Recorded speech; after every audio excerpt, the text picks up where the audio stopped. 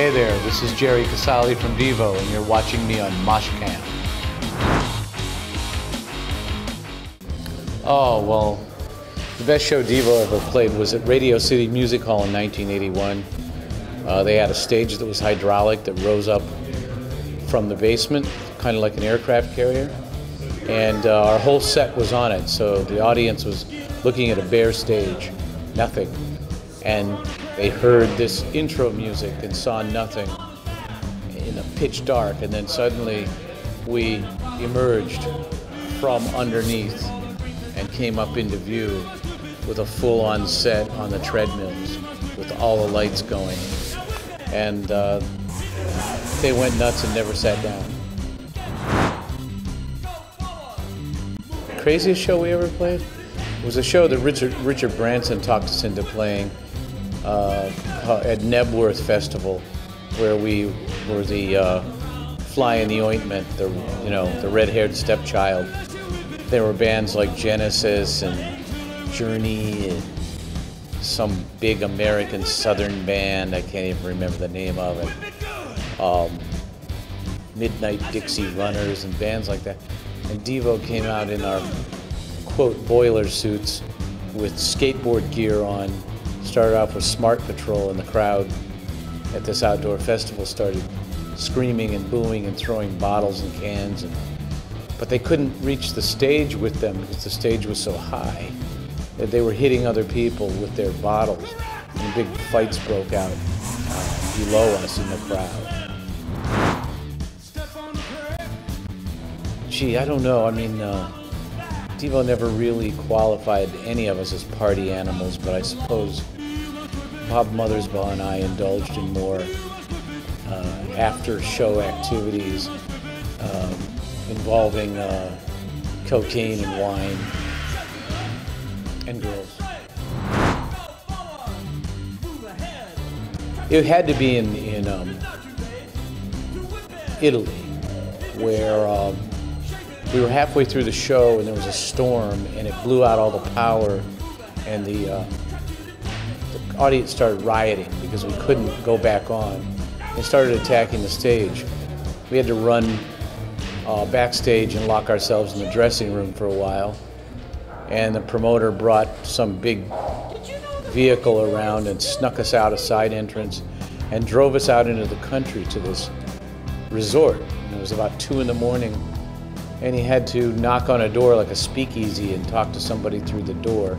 They let us in, and inside was this big party going on in a restaurant, and one wall of the restaurant was a glass wall that shared a view of the pool. So you were looking into the swimming pool, and there were all these rich naked Italians swimming in the swimming pool, and everybody was doing cocaine. I think between Bob Mothersbaugh and myself, we have,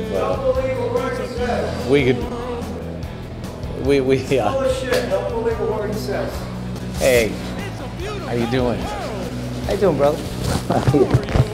Good to see you, a surprise. One of the greatest drummers in the world, right there. Thank you, man. Right there, right on camera. Clem? Good? How are you, all right? Good, I'm all right. Don't believe what he says. All right. That's always good advice. He's a liar. Everything he says. So yeah, Bob Mothersbaugh played shows with a broken foot. I played shows with a herniated L5 disc in a back brace. I had to be strapped into a device that my friend who makes science fiction props made so I could actually stand up straight and play. And it wheeled around the stage. So I think we pretty much are in a tie. Oh, I think Devo, while we don't have a corner on the market, Devo has more than their share of crazy fans, as you can imagine, and bizarre experiences to go along with it, including a fan talking us into getting into his car in Italy, and he didn't know where he was going, and he got us lost in the countryside outside of Bergamo for hours. We couldn't find our way back to the A1 freeway. It was hideous. And then in Atlanta, fans talked us into going to a party where we were trapped by drunken frat goons who hated the band. And we couldn't get a ride back into the city because it was too late. Jerry is telling a pack of lies right now. He's telling a pack of lies. They all know me. Hey, Chris, how you doing? Popular this guy Look at this. all the big stars coming to pay homage. Look at this, Chris Stein, folks, the one and only. Good to see you. Well, from Australia. Yeah, really. Here, look. Now she's. Oh my God, Debbie. How you It doing? is a pack of lies. Yeah, it always lies. I don't know if it's any good, but I hope it is. Well, it's almost old enough to drink. How you doing, brother? Oh, then right. I'm taking it back.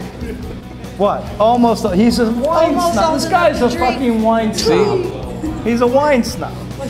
On top of a liar. Well, I'm going to give it to him then. All right.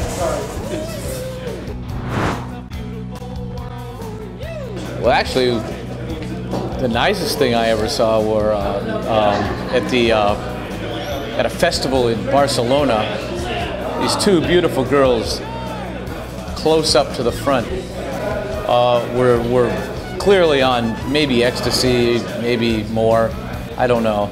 And they were dancing the whole time, and then it got more and more explicit until they stripped each other, and they were making out and sucking each other's tits and dancing at the same time. And I got to watch it song after song while I played bass. I can tell you the set went by really fast. Well, I guess it wasn't too weird, but on the beach in Perth. And I didn't remember that we had gone out there, and I don't remember the night very well. It was a beautiful surprise. Oh yes, we, through no fault of our own, police shut down a show in Houston because the promoter had overbooked it, so they sent in the fire department because it was a safety hazard. And we didn't understand that we had to stop right away. By the time we understood that, they pulled me off the stage and took me and the tour manager and the drum tech straight to jail. And we spent the whole night in jail and were arraigned the next day. And we're about an hour away from going to county jail, being locked up with psychos, when our lawyers on the West Coast woke up and bailed us out. Well, certainly that was a big run-in with the cops that night in Houston, because I tried to convince the crowd that we had to quit, and I said, there's little piggies backstage, and they're going to take Devo to jail if we don't stop playing. And of course the crowd doesn't see them, and they're going, fuck you, fuck you. So when they drug us off to jail, they singled me out as the guy who had said little piggies. So they threw me in with all the guys that had been in knife fights and stuff in a holding cell, and then woke them up and said, you got a rock star in here, and pissed them off really bad. It's right out of a bad Elvis movie.